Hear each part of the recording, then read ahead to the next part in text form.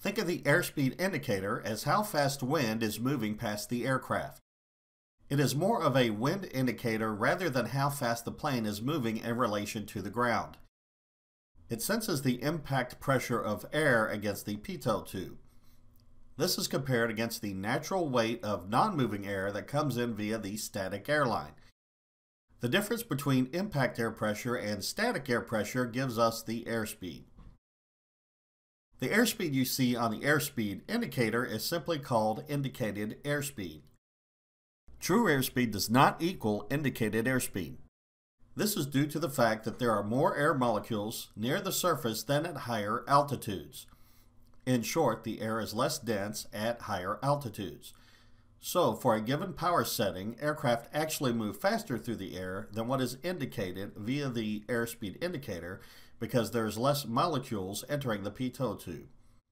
If you look at the table for this Cessna Skyhawk, at 75% power, we see the true airspeed is 114 knots at sea level, 118 knots at 4,000 feet, and 122 knots at 8,000 feet. So how can we find the difference between indicated airspeed and true airspeed? Well, for every 1,000 feet above sea level, the difference is roughly 2%.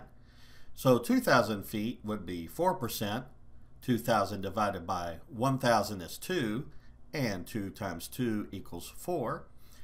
5,000 feet would be 10%, and 10,000 feet would be 20%. So if our airspeed indicator shows 100 knots, at 2,000 feet it would be 100 times 4%, which equals 4, added to 100 equals 104. At 5,000 feet it would be 110 knots. At 10,000 feet it would be 120 knots.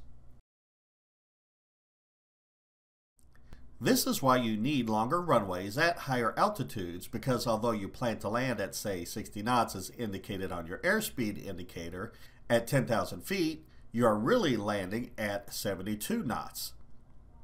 The same for takeoffs at such an altitude.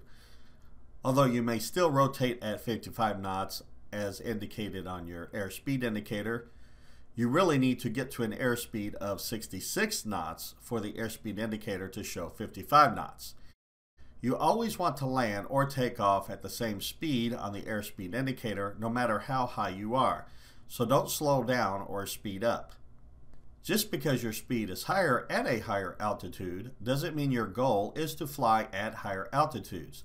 And that's because your power also decreases at higher altitudes, once again due to the air being less dense. Turbocharging is used often to overcome this to a degree, but it too has its limits.